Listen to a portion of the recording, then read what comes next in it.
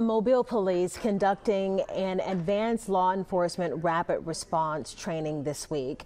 That started actually today, and it's going to last through tomorrow at the old Greystone School on Azalea Road. Police say this type of training requires the use of officers with their firearms and explosive devices so they're ready in the event of a terrorist or hostage situation. People living in nearby neighborhoods will likely hear some sounds, according to police. That training is going to start at 8 in the morning and run until 5, just to give you a heads up.